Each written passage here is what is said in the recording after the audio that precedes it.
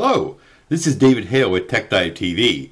This is Commercial Commentary, episode 90. Now, when you go to the big box stores like Home Depot and Lowe's and such, they do try to hire people who know the topic of the aisle that they're servicing.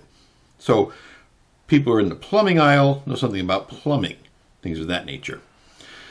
Well, Lowe's had embarked on a new program to hire people in the paint department that were experts in paint. So they hired 5 guys. I don't know how well they worked out. They hired Leo, they hired Andy, they hired Bob, they hired Mike and Vinny. Let's take a look at how they did. The most legendary name in paint is now at Lowe's.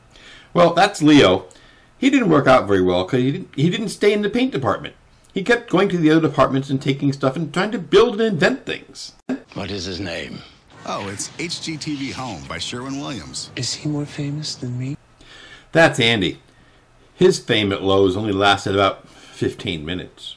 It's the name everyone wants on their wall. Well, now there's room for all of us.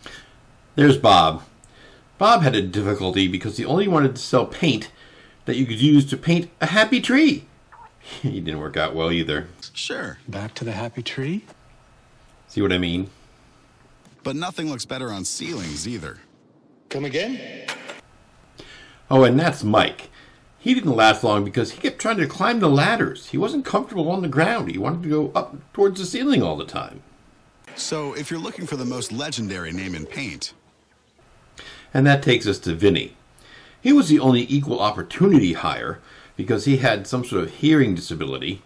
So he's actually the only one that's still there. But you have to kind of speak up with him because he doesn't hear well for some reason.